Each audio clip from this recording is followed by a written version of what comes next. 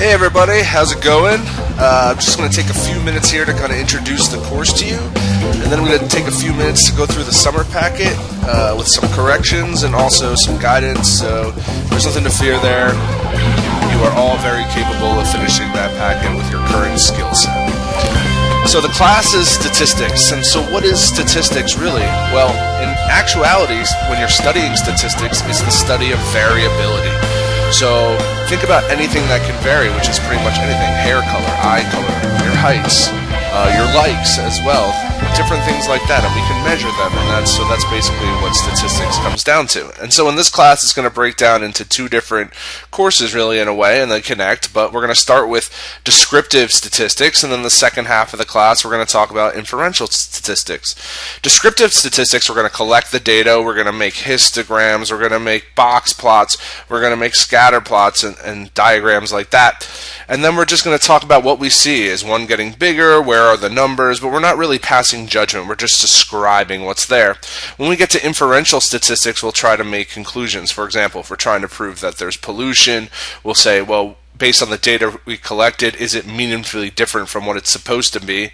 And then if we're able to prove that, then obviously there's an issue. And so that'll be the whole second half of the class. If you're taking AP Psych, this class will overlap in many ways with that class, so make sure that you pay attention to especially the data analysis, because you're going to see it in AP Psych as well. So we're going to take variables, which is anything that can vary.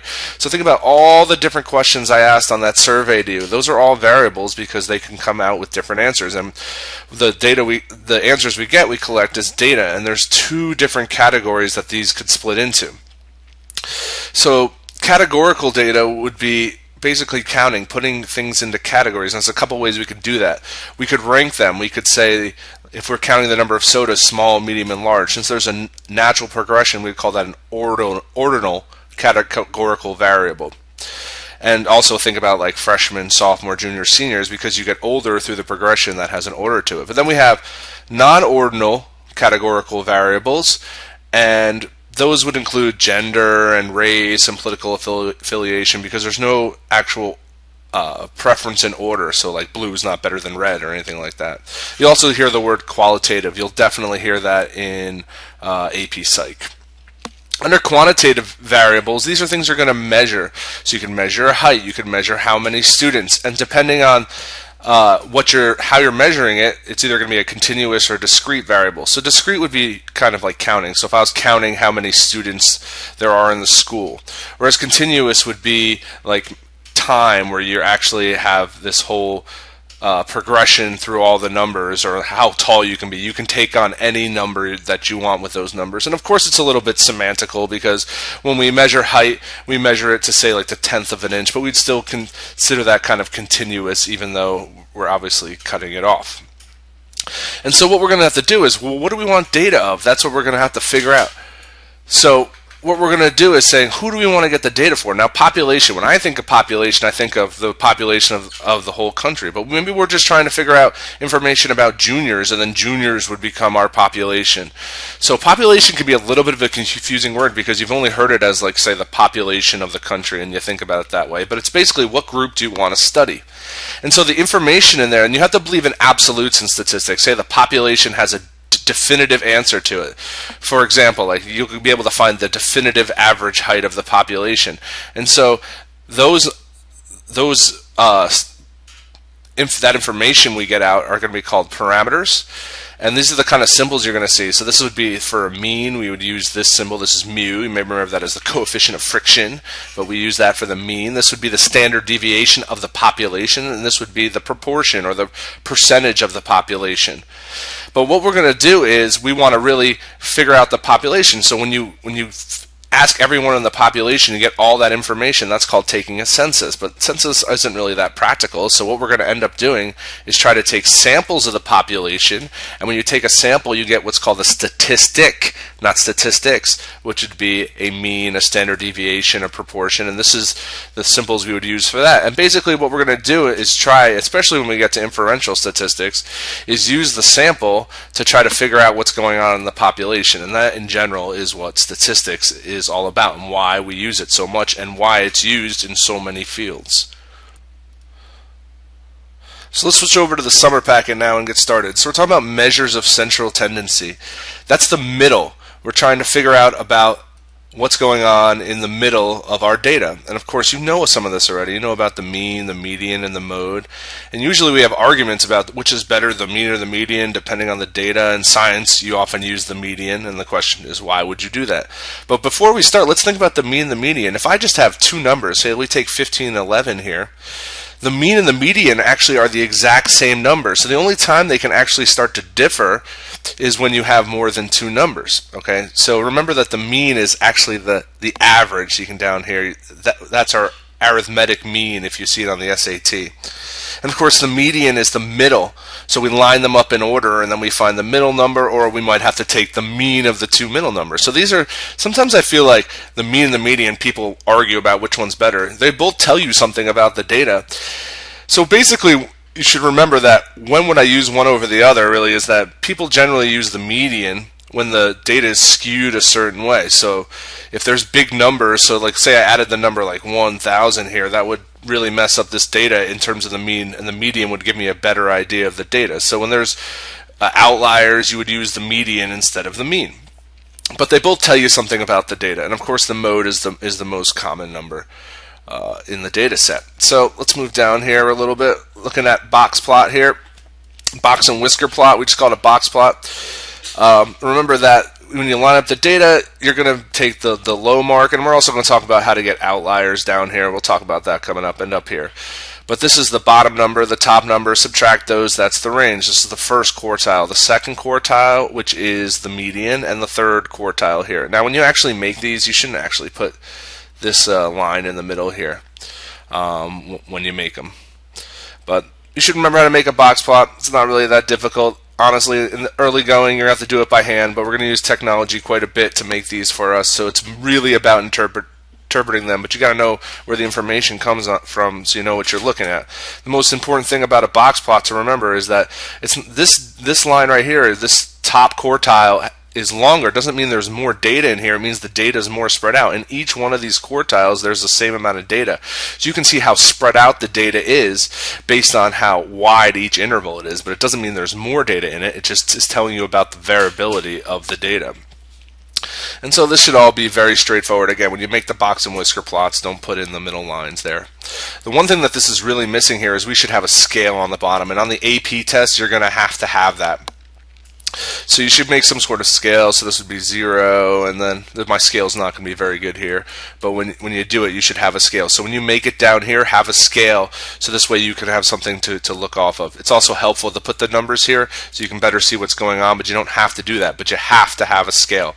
That's a big one. You'll lose points on a lot of labs and such if you don't have a scale because you need it on the AP exam. So next, let's talk about how we're going to visually organize the data. So we're going to look at some categorical data first. Two ways we display that is with a line plot and down here with a bar graph. So this data here is about number of new cars sold each week by each salesperson. And this data here we could actually kind of go either way on. They're using it here, and this is fine as categorical data because they're setting up each category. And so if we scroll down to the bar graph, you can see how there's spaces here because they're treating it as categorical data because these are the categories. But because these numbers mean something, we could actually use this as quantitative data, and the only difference would be we wouldn't be using a line plot, we'd be using something called a dot plot, and we'd have the frequency over here, and basically these would be dots instead of these x's, but in the end they're really the same. It doesn't matter if you use a X or a dot there.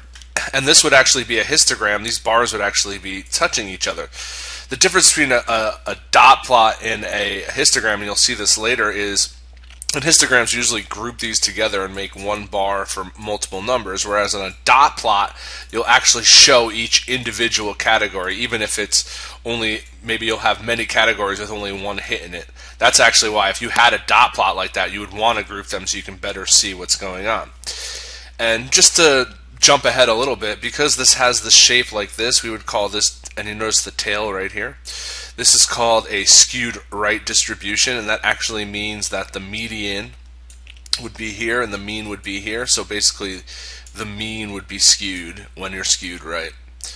And let's move down now. You can see down here, this is much better. You can see how this is much clearer, more categorical, why you would use these kinds of displays up here.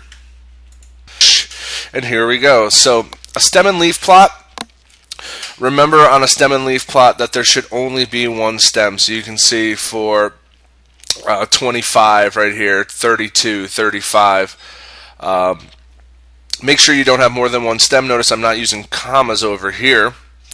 And so you're probably wondering, well, what do we use stem and leaf plots for anyway? And I'll explain to that in 1 second as we get down to histograms. So histograms, what you're doing is you're grouping all the data together. So here I'm putting all the, this is basically, there's two ways to do this on a histogram. These are the middle of each category. The other way you could do it is I could go and put 30 here and 20 here. And so this category here, technically, either way you do it is from 20 up to 29. Then this is 30 to 39. So it just depends which way you want to do it. You can either put the average number in the middle or you can put the endpoints. But remember, this always rounds up to the next bar. So 30, if I put 30 here, is included in this bar. And this is the frequency that they occur here.